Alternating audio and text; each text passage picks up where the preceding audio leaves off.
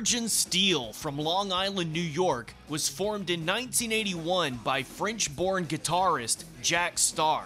He'd be joined by drummer Joey Evasion and bassist Kelly Nichols while they looked for a vocalist. It took a long time because I had a definite idea for a singer in mind. I wanted somebody with range, with power, and who basically had a killer scream, like what we call pillar crumbling. Singer David DeFay would be recommended to Joey by a friend, so both Joey and Jack went to David's house for an informal audition. We had been doing formal interviews with people coming in with resumes and everything, but we just went to Dave's basement and he had a Hammond organ there, and he started playing Child in Time by Deep Purple. We were sitting there waiting to see whether he could do the screams at the end. Me and Joey were looking at each other. Is he going to hit those notes? He fucking hit those notes, and he blew Ian Gillan away. We looked at each other and said, okay, we got our singer. David would come on board, and at his suggestion, they'd also replace Kelly Nichols with Joe O'Reilly, a friend of David's from music school. With the initial lineup formed in 1981, they'd record a demo and start sending it out to labels, including Mike Varney of Shrapnel Records, who included the track Children of the Storm on his US Metal Volume 2 compilation.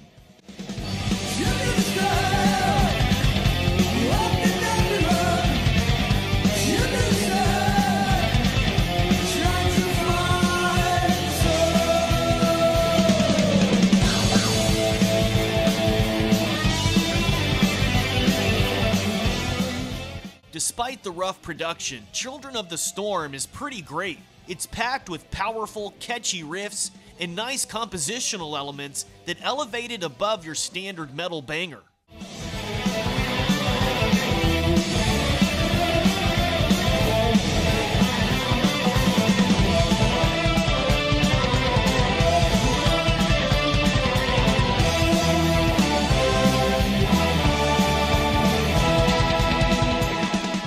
The response to the track was so positive, Virgin Steele decided to take the demo they'd made and release it as an album independently, ultimately pressing and selling 10,000 copies.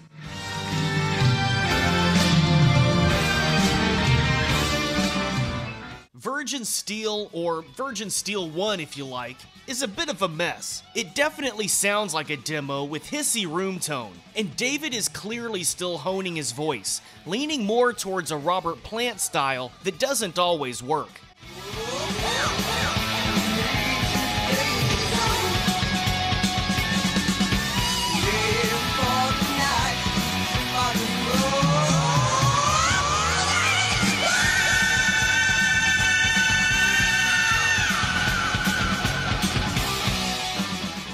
But that said, the musicianship is there, and the songwriting shows a lot of potential, even if it's pulling from several hard rock influences at once. Going from stuff like American Girl with shades of Riot and the very Led Zeppelin-ish Drive On Through, to the Judas Priest-styled Living in Sin. It's a life of sin, just a life of sin, evil lost in the wind, in this life of sin. And you can never win when you're living in sin.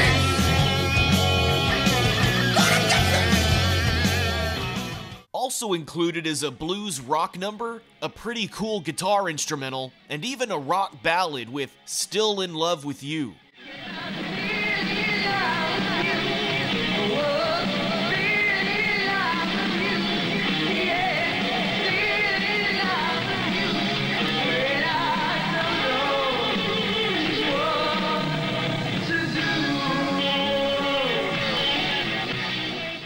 Overall, it's not exceptionally compelling, but there is some very good stuff on here as well, including the full version of Children of the Storm with an additional 3 epic minutes at the end that got cut from the US Metal 2 version.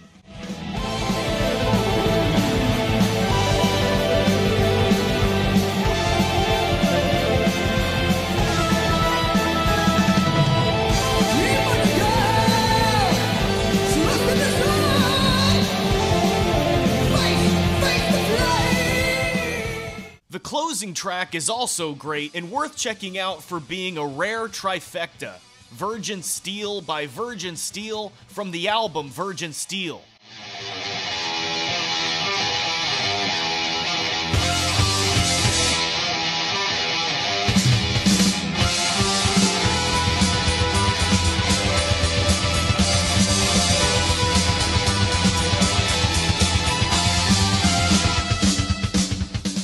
They'd follow this up with Guardians of the Flame in 1983.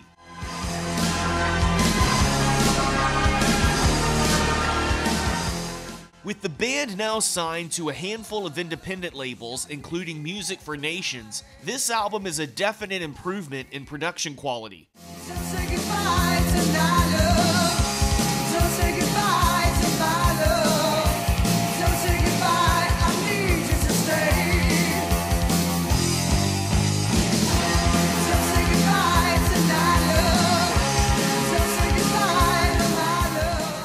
The songs were being written by Jack and Dave, separately for the most part, and it does feel like there are two musical approaches trying to work together. On the one hand, you have fairly straightforward, hard rock tracks like Burn the Sun and Metal City.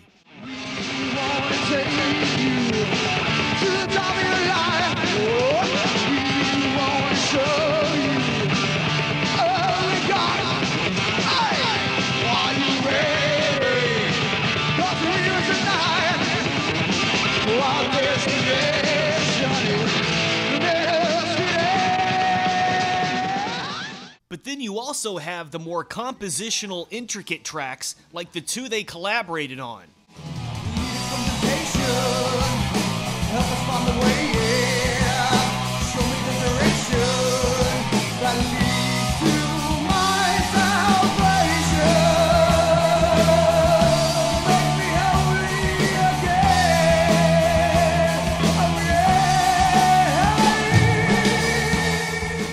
The first of the two, The Redeemer, nails the Dio-era rainbow vibe with a heavy late 70s feel and showcases a little more of Dave's keyboard skills.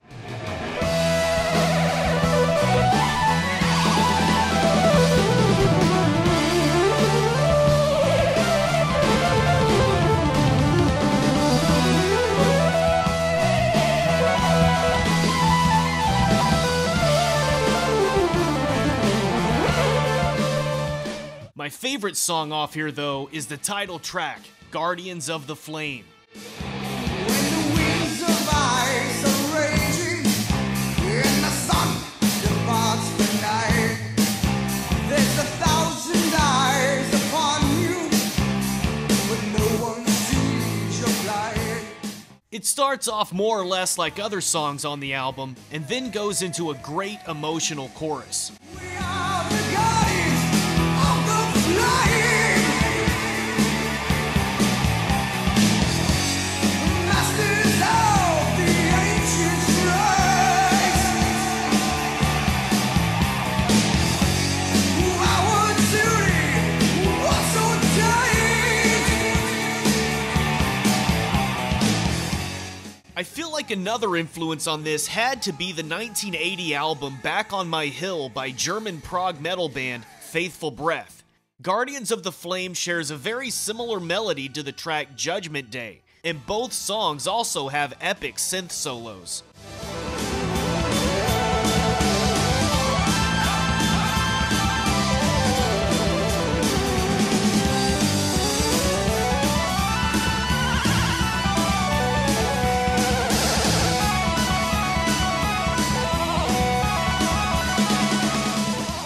And of course, Jack Starr lays down some excellent solos that are just as great on these more elaborate tracks as the traditional ones.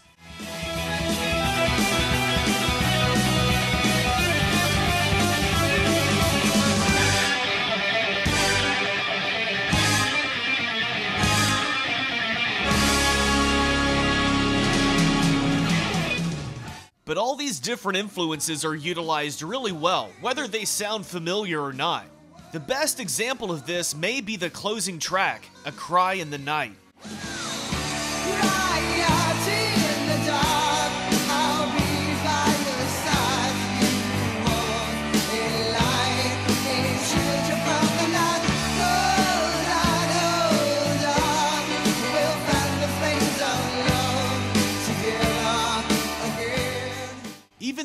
clearly based on Canon in D, otherwise known as the wedding song that isn't Here Comes the Bride. A Cry in the Night takes the basis of the classical piece and adds power, lyrics, and electric guitar to create something that's entirely Virgin Steele.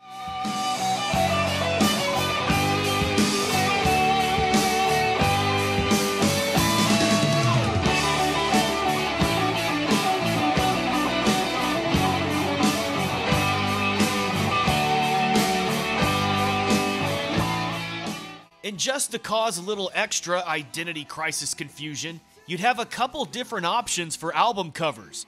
There's the US version, which is perhaps the most accurate, and the cover that most of Europe got, which is a little more interesting and bizarre. Or you could go super minimal with the baby blue French version. Virgin Steele would also release a pair of EPs in 1983. The one released in America was Wait for the Night, which contained Don't Say Goodbye and 3 new tracks, including Wait for the Night.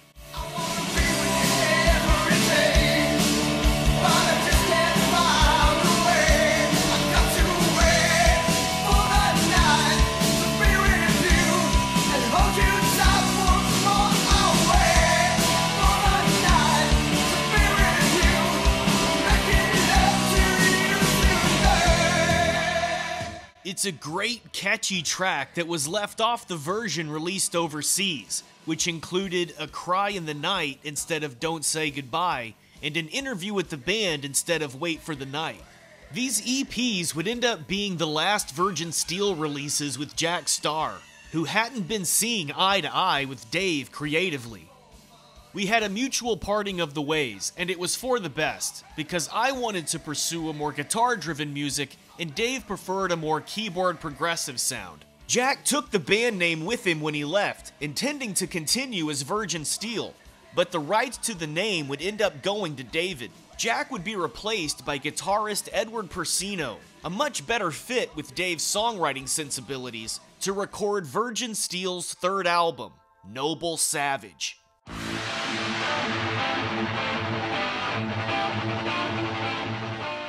There's a different energy right away, kicking off with the excellent opener, We Rule the Night. We rule the night! We rule the night! We rule the night! You and I!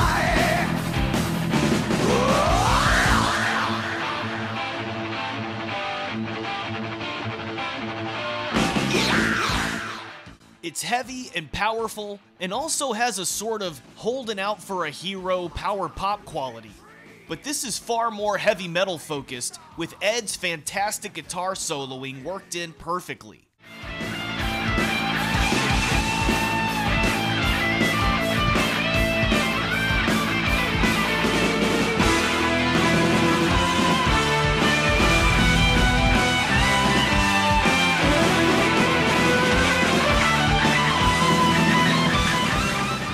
Released through Cobra Records, Noble Savage is still a bit all over the place musically, but the stuff that works on here really works.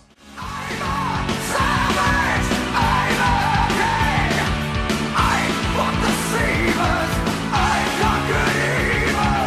I conquered evil! Yeah!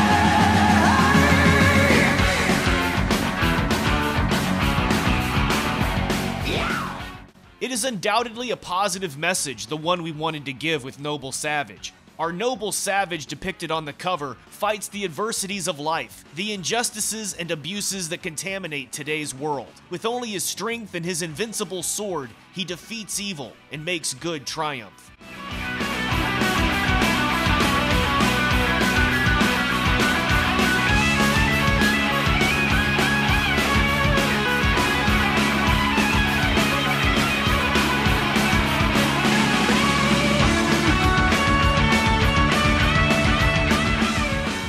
There's also some Manowar mixed in here too, which is most noticeable in Fight Tooth and Nail.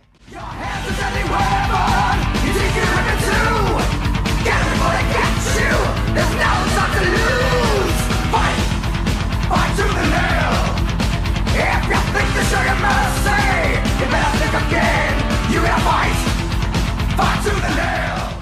But rather than taking a strict true metal stance, Virgin Steele is also willing to mix in softer, poppier, and more emotional melodies along with the barbaric riffs. Take me home, take me home tonight. Oh, take me home and see the evil in her eyes, the evil in her eyes. I don't know what you'd call what we're doing, but if you have to give it a label, I'd say adventure music, drama music, music that has movement and light and shade to it while conveying an image of adventure. This idea is perhaps best captured in the closing track, Angel of Light, a sprawling epic with a hard rock build to a passionate chorus. Angel of light descends on the earth to challenge the might of the sun. The angel of light descends on the earth to take back the crown from the world. Oh yeah! It then goes into a piano section, which is followed by a sudden shift to a prog metal solo with a funk bass line.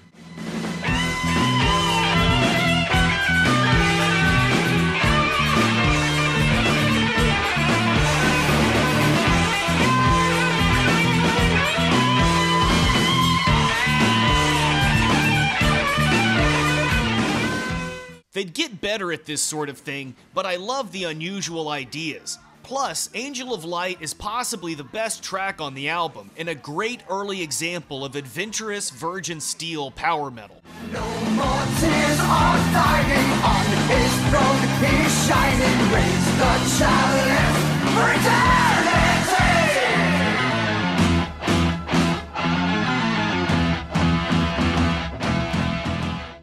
I think we have a nice variety on the record, with tracks that have that commercial edge, but also the usual Virgin Steele epics too. We feel it's a well-rounded album, and the next one will continue in that vein with a good balance of material.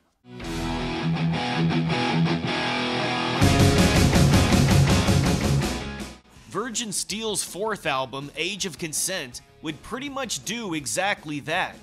Aside from the somewhat heavy-handed, barely legal theme, Age of Consent maintains a similar feel to Noble Savage, with a few tracks that are just okay, and some that are outright epic. I wanna make you mine, ride on the wings of the night. You know you want to ride on the wings of the night. You're old enough to ride on the wings of the night. I'm coming for you. The new material is very heavy, very up, very positive, and I think it's going to be an even stronger record than Noble Savage. We're very confident and proud of the new songs. Good songs, good playing, singing, drumming, bass playing, and some ponderous keyboards too. Paradise, where the winds of war are blowing, breathing in the giant eyes of the bloody hosts of fairy stars, face to face with violence and hate, burning rays, try your best before I come. The Burning of Rome is easily the most standout track on here, and is another great blend of power, melody, and atmosphere. Meet you again through the eyes of a sun. Remember, tell him the price we had to pay. And drive for Pompeii. Drive for Pompeii. And Dave has really found his voice by this point, bringing even more passion and power to excellent tracks like Lion in Winter.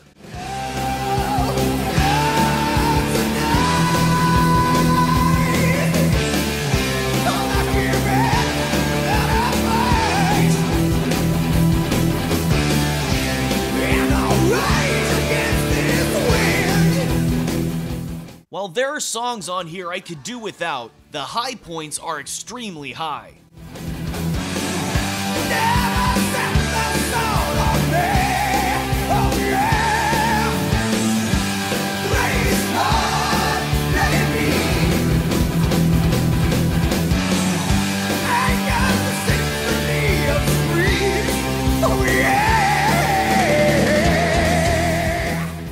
Also, if you bought the CD version, you'd get the extra track, Let It Roar, which for me could have easily replaced something like 17 or Stay on Top.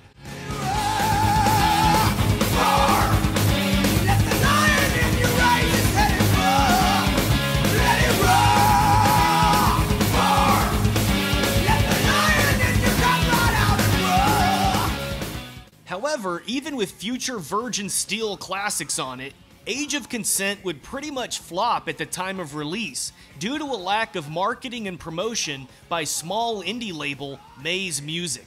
And although Joe O'Reilly is credited with playing bass, he'd apparently been sick during recording, so Ed and Dave would fill in for this album. But he'd grow increasingly disillusioned with the music industry, and by 1992, he'd leave it all together.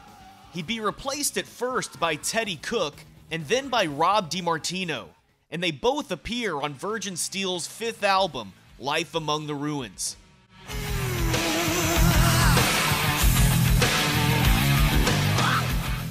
This one would take a somewhat surprising turn into a mostly bluesier sound, with more of a focus on steamy rock and David Coverdale-style crooning.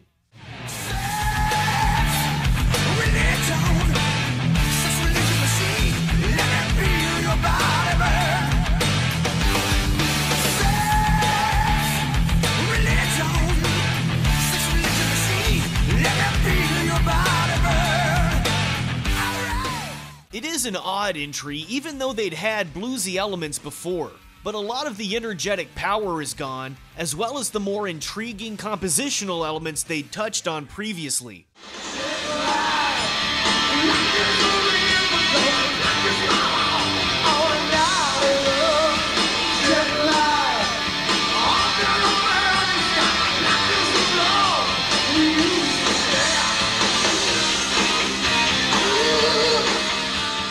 However, Edward Persino still delivers plenty of slick metal solos throughout the album, which are always a highlight.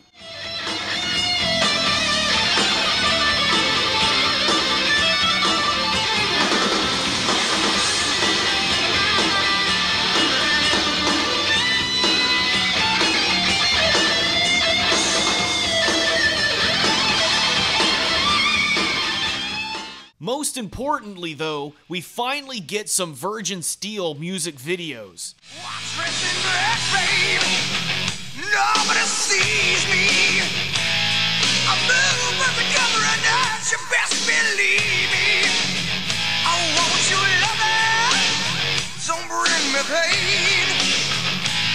With a lie upon your lips, I taste your shame.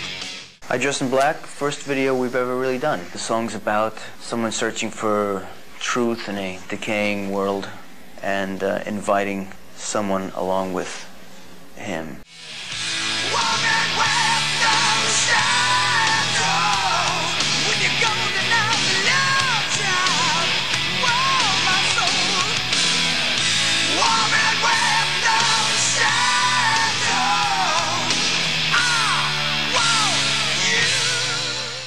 Love is Pain would also get a video, this time with snippets of David breaking up with someone. Because, you know, love is pain.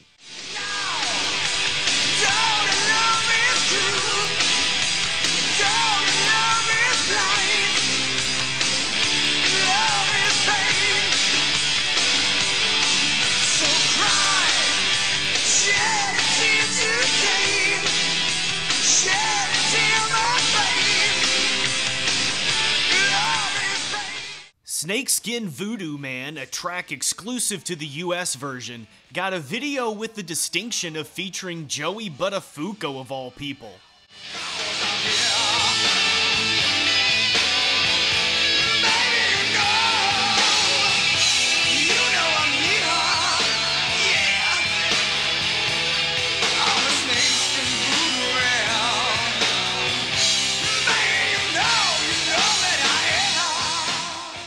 Buttafuoco was basically this goof from New York that got into a sexual relationship with a minor and made national news in 1992 when she then went and tried to kill his wife.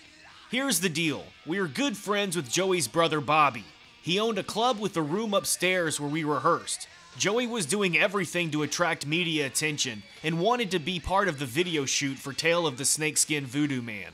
Finally, Never Believed in Goodbye would also get a video where the band all agrees to take a limo to a mansion and play in the staircase. The rose that you gave me just died today.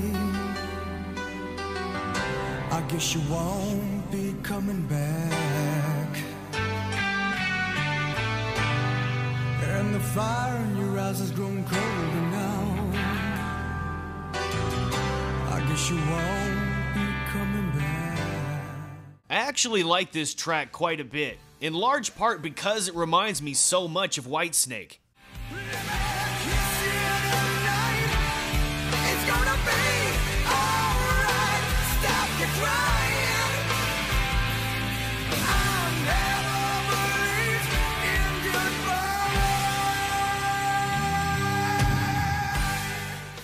"1993 was definitely a weird time for metal, and a lot of heavy bands were changing up their sound.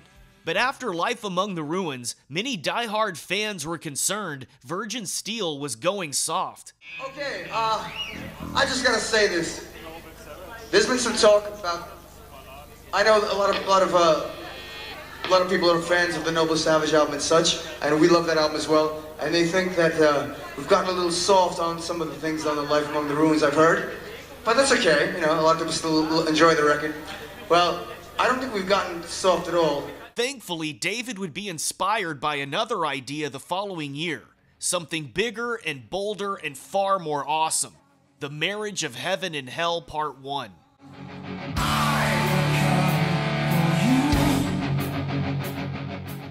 Rather than continue to retread bluesy 70s rock stuff, Dave takes the more interesting ideas he'd touched on in previous albums and masterfully blends them together. The opening track is a great example, starting off with aggressive riffing and a fist-pumping melodic chorus.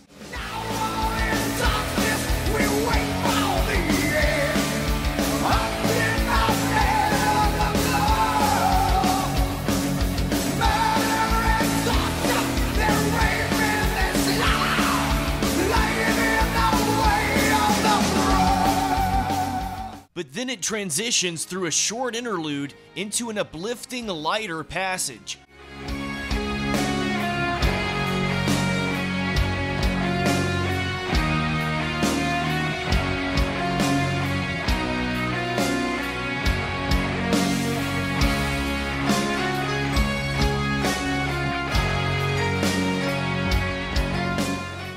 And the track culminates with a phenomenal combination of the two themes, resulting in an epic mix of power, melody, and emotion. Like the right hand of God, I will strike from above, cross the oceans of time.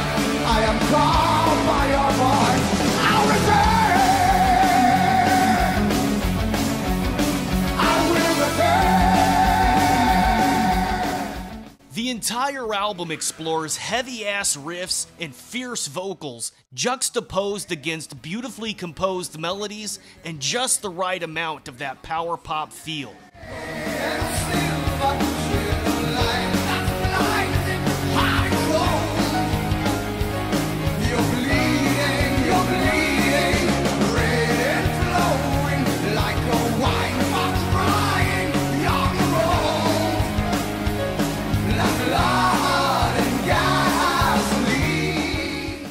One of my favorite examples is Blood and Gasoline, which has a very cinematic feel to me. It has the high-octane energy you want in a metal song, but the catchy-as-hell melodies and use of piano give it a sultry, seductive element as well.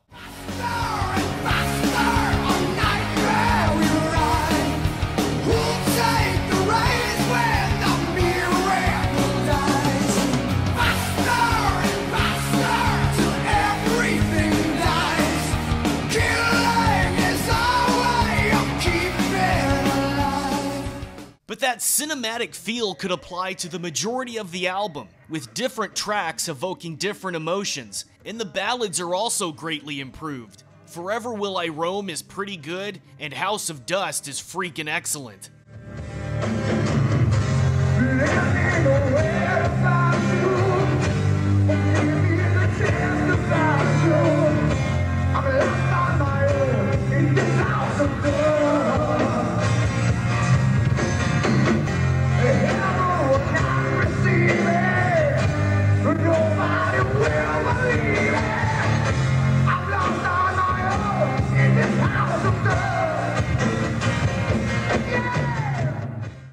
Practically every track on here deserves a mention, but I do have to call out the terrific track, Life Among the Ruins, which I have to assume was written so no one could ever say Life Among the Ruins is too soft ever again.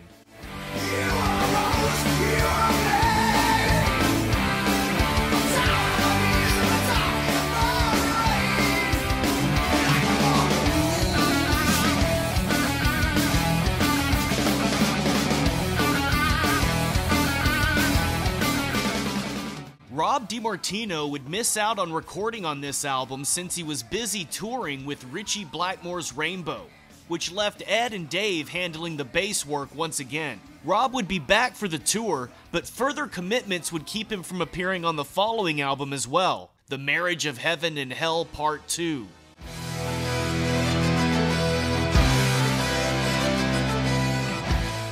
Part 2 is an excellent follow-up to Part 1, and follows along the same formula, right down to the god-awful album cover. I feel like this one does have a little more of that Manowar sound though, especially on the opening track.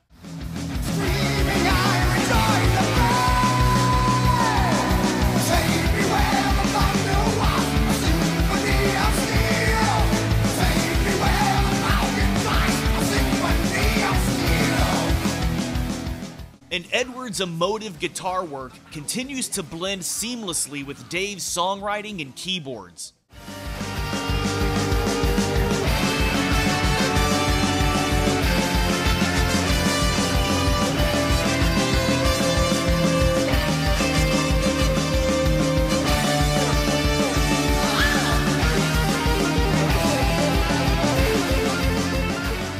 And as with Part 1, those heavy, powerful riffs are complemented by more theatrical or cinematic musical passages that add even more depth.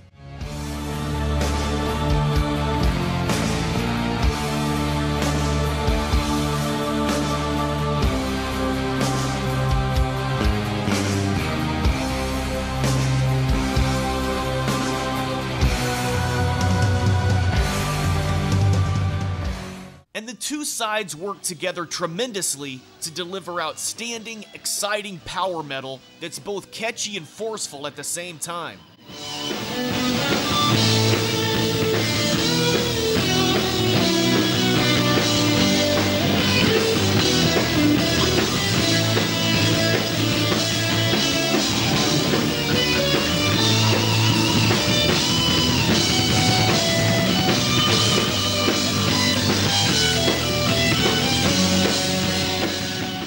Even though The Marriage of Heaven and Hell is solidly in the power metal genre, part of what makes these albums great is their mixture of 70s, 80s, and 90s sounds that still stick to a singular vision, which contains an incredible amount of variety, yet still feels cohesive and connected. I wanted to push the envelope both in the musical song construction level as well as the lyrical side. I wanted to max myself out and the talents of the group to increase our depth, range, and scope on all fronts, to come up with works that were unique, passionate, driven, heartfelt, and progressive in the full meaning of that term. Forward-thinking and reaching to carve out our own space in the rock metal firmament and leave our own distinct mark.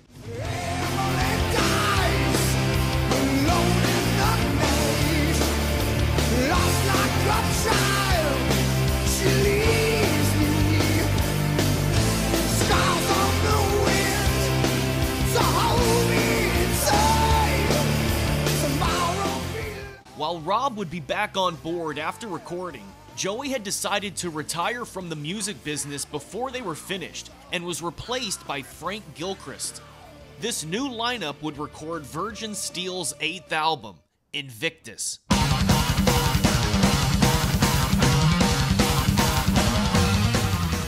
Invictus is the final chapter in this trilogy, a primal scream of pure rage full of power and majesty that one can arm oneself with to combat the ills of the world. Invictus is technically The Marriage of Heaven and Hell Part 3, but it's a bit more ambitious, with a more focused narrative and a greater use of orchestration. While David's keys had been a prominent component of Virgin Steele since The Marriage of Heaven and Hell Part 1, you really start to feel their versatility here.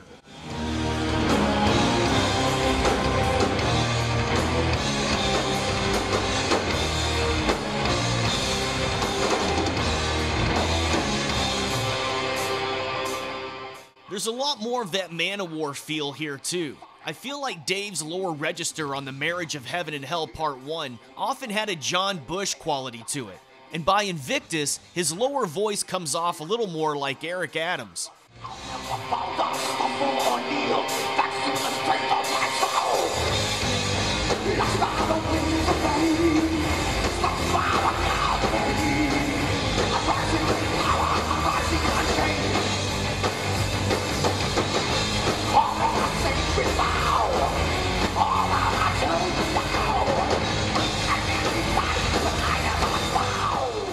But again, that's just one layer of Virgin Steele. And this album is also full of uplifting, epic elements mixed in with the aggressive riffs, often shifting emotions completely within the same track.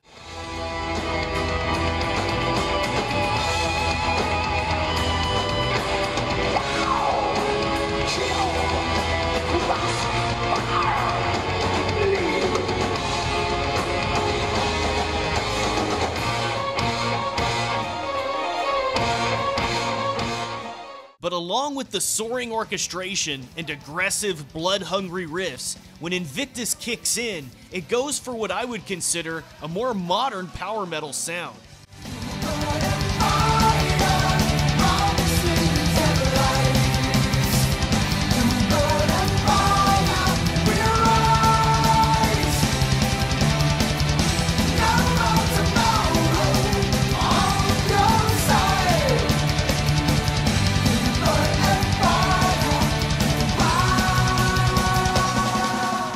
And no matter what mood or emotion the song calls for, those Edward Persino solos nail it every time.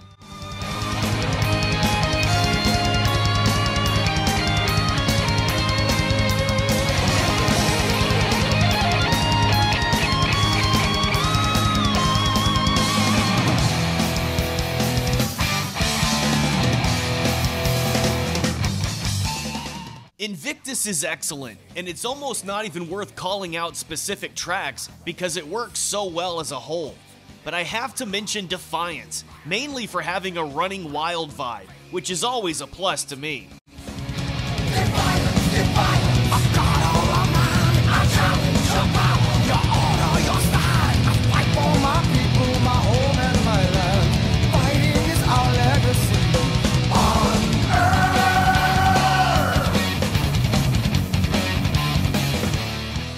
Following their most ambitious album to date, Dave would manage to take Virgin Steele's next project even further, with a massive story covering 2 albums and 3 discs, the first of which was released in 1999, The House of Atreus Act 1.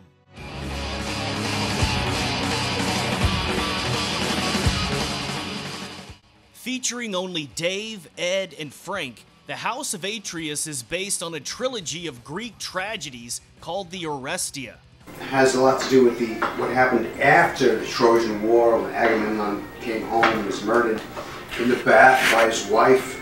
But even though it's set in ancient times, David also saw the story as an allegory for modern life. This particular House of Atreus cycle of myths, I read a long time ago, and it stayed with me, I think because, number one, the myths are really timeless, and the characters, even if they're gods, goddesses, demons, or whatever they are, they all behave very humanly, very real. So those myths, I can use them as a platform, a jumping off point for what I want to say, what kind of commentary I want to make about modern life, my life, the shape of the world today.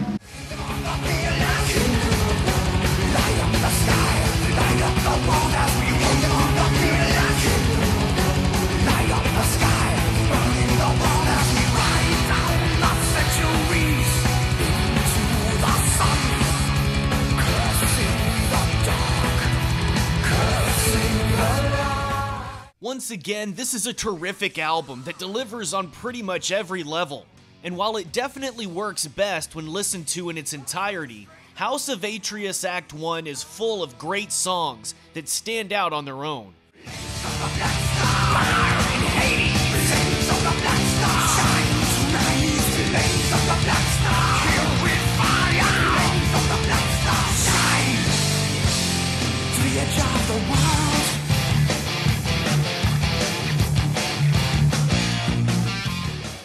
And while it still maintains the epic power metal riffs and melodic songwriting, the House of Atreus brings even more of a big theatrical feel than Invictus, with 22 tracks and no less than 7 instrumentals. But the instrumentals are worked in really well, with a variety of sounds and moods that keep them each feeling fresh and different.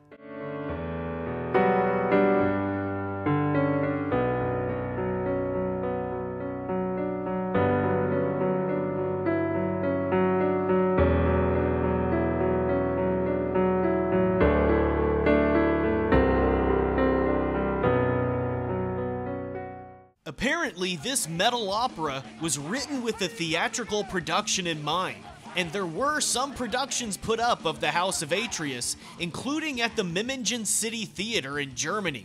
Now you live and now you die. Across the lake of Morgan's eyes, crimson blood and heroes crest.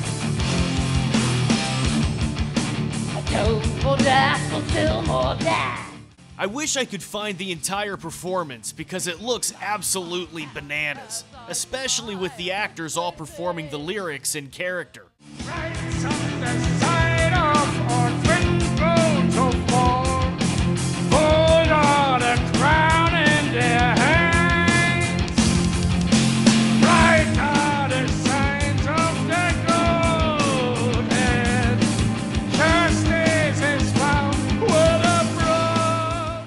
I love how low budget this production is, and that no one seems to be a particularly good singer.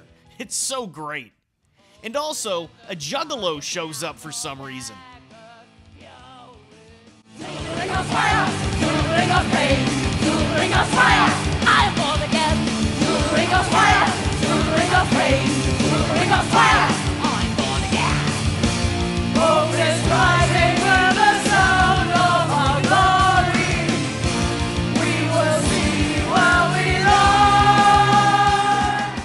Following an EP featuring mainly a mix of previously released and upcoming tracks, Virgin Steele would put out the double album The House of Atreus Act 2 in October of 2000.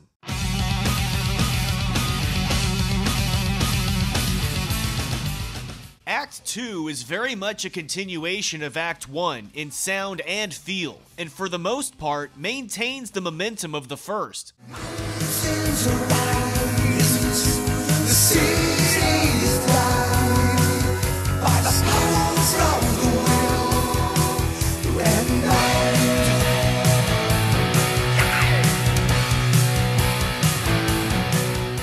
Overall, Disc 1 is really solid, although perhaps less consistent than Act 1, and I mostly find myself drawn to the full songs more than the theatrical elements here.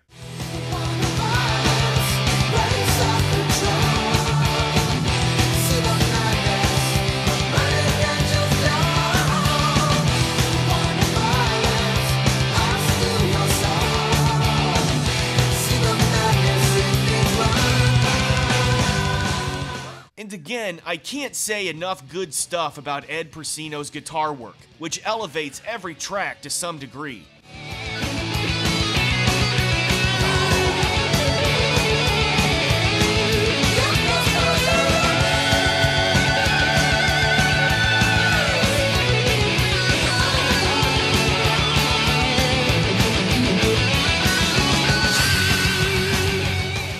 Disc 2 also has some good stuff on it, but it also has a lot of what kind of feel like a series of unused interludes that Dave was just determined to get on the album.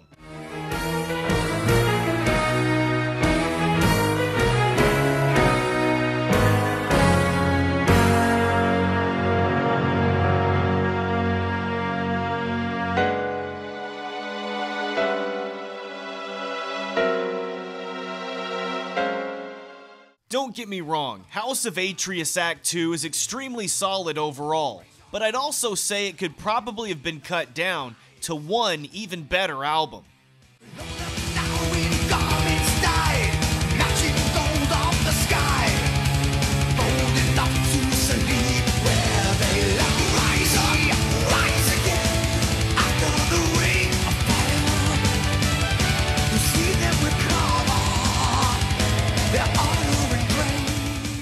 This would be followed by The Book of Burning in 2002, which contains re-recorded songs from the first two Virgin Steele albums, along with re-recorded tracks that David DeFay and Jack Starr had written as a project called Reunion of Steele in 1997, that unfortunately didn't make it past the demo phase. The previously unreleased tracks are all pretty solid, especially with Edward Persino on guitar, along with newcomer Josh Block on guitar and bass, and Frank Zummo splitting drumming duties with Frank Gilchrist.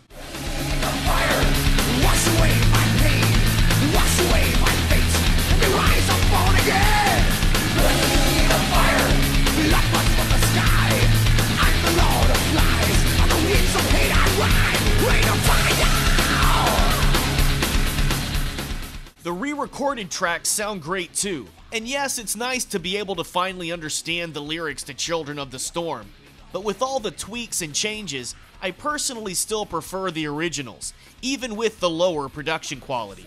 But to be honest, after getting through House of Atreus, which altogether is 2.5 hours long, it was refreshing to go back to something more stripped down and straightforward. And after years of consistently solid output, Virgin Steele would slow down a bit here with their next album coming out in 2006, Visions of Eden.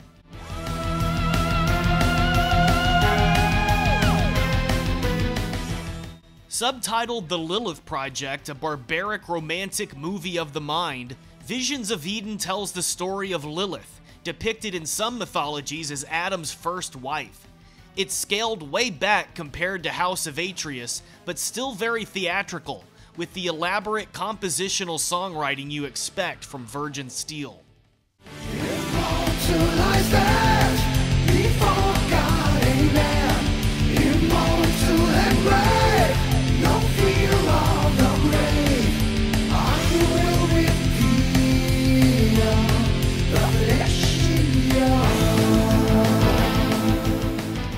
Contrary to what the title might suggest, Visions of Eden is not about happiness, peace, contentment, or eternal tranquility. It's about disorder, strife, struggle, dominance, the annihilation of a culture, and the violation of a human being. It's a work based on the destruction of paganism, Gnosticism, and the eradication of the goddess principle. The album is really about today, modern times, and how we might have arrived here to this strange place we are now in. It's still a pretty good album and easy to listen to overall, although it still drags in spots, and I wouldn't say it reaches the heights of previous Virgin Steele albums.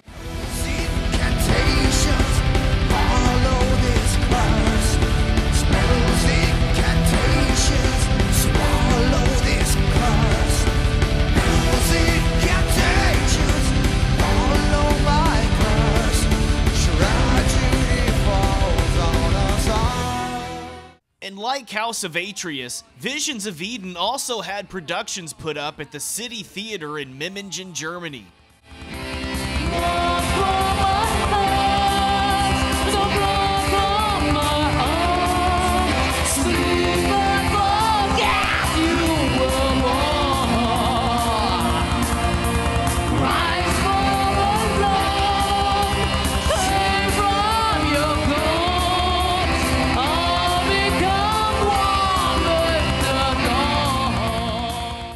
There was apparently also an opera produced called The Rebels, made up of music from the Marriage albums and Invictus, but unfortunately, I couldn't find any footage. And I know the band did shoot some videos for tracks off this album later on, but since they're mostly just home video footage mixed with too many Photoshop effects, I'll leave them alone. Except for this one, which was released back in 2012 for a track that appeared on the reissue of Age of Consent in 1997. The video starts with David creating various fire hazards, followed by shots of the band playing in different places like the beach, the backyard, and in David's living room. The gods are mighty, children of the brave, Lord beside him, a message on the waves. Part of what I love about this is the homemade look and feel. It's like in high school when the metalheads in AV Club would make guerrilla-style music videos of their favorite metal songs. Tell her that she's so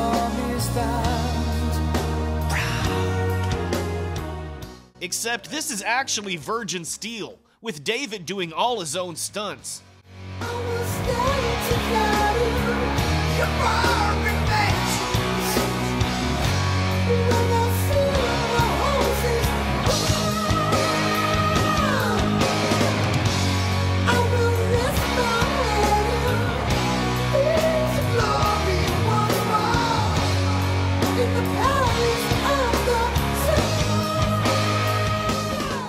They'd put this video out right after touring for their 2010 album, Black Light Bacchanalia, which somehow or other has something to do with the god of wine.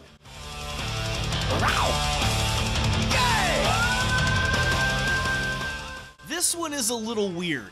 It's still pretty heavy, and there are some cool bits here and there, but overall, nothing really stuck out that much to me musically. And for some reason, David's singing here often sounds like there's someone sleeping in the next room, and he's trying not to wake them up.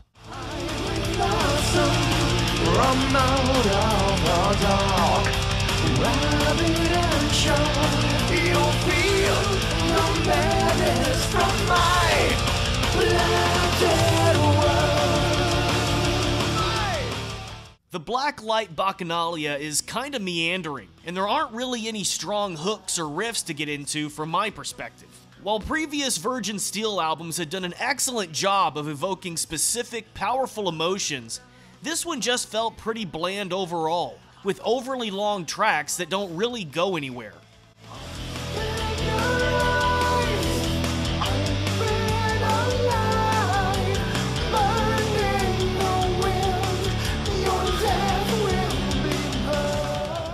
They'd follow this up 5 years later with 2015's Nocturnes of Hellfire and Damnation.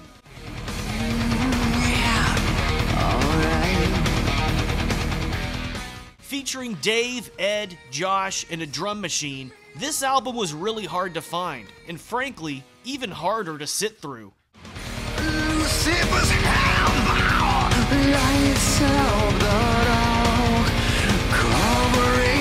Blackness there with white.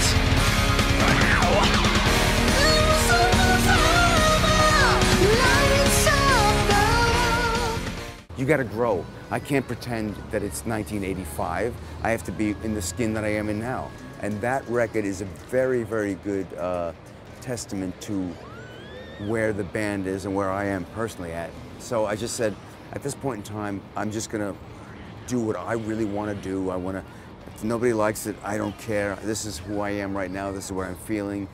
I'm not really sure how to take that, because this is a really difficult album to follow. It's plodding, clunky, and I hate to say it, but boring. And not even Ed's guitar work does much to help.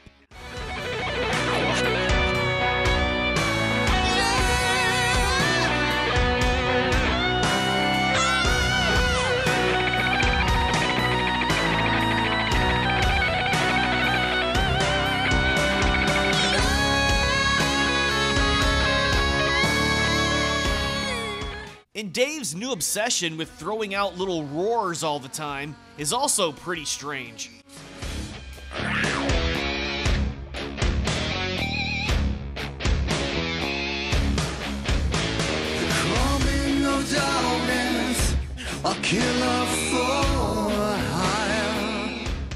This finally brings us to Virgin Steele's most recent release, Seven Devils Moonshine, in 2018. This actually contains 5 albums, 2 of which are previously released compilations, and 3 are brand new albums full of unbridled weirdness. If you absolutely have to listen to one of these, I suppose Ghost Harvest Vintage 1, Black Wine for Morning, is marginally better than the other 2, but it's still full of dull melodies and absolutely insane vocal choices.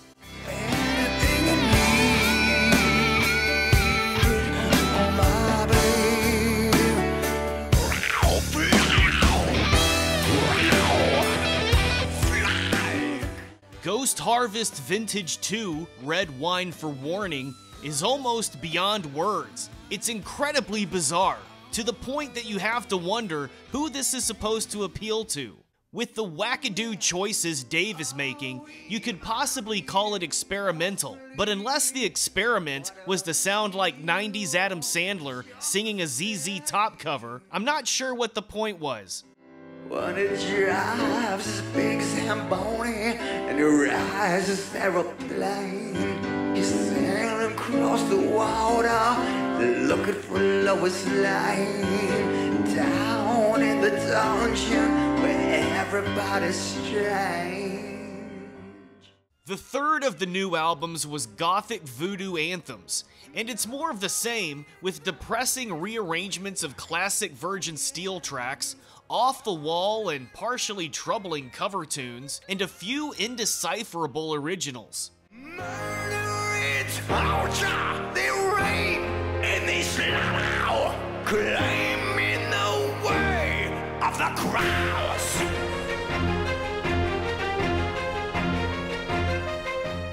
I can't pretend to know what the thinking is behind these tracks, but for whatever reason, Dave seems intent on pursuing this unusual sound for now.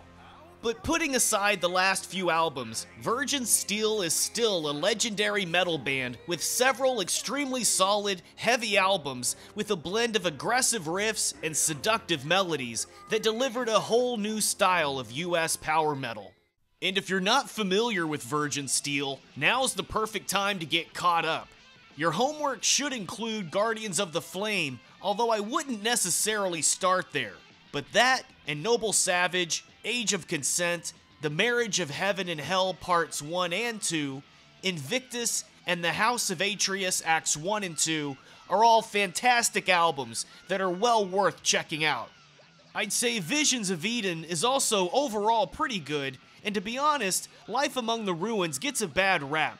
It's more hard rock than heavy metal, but it's light years better than much of the recent stuff.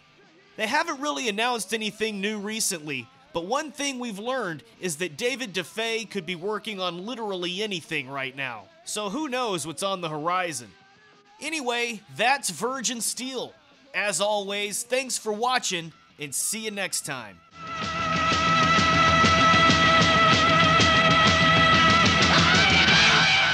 Thank you! Good night! We'll see ya!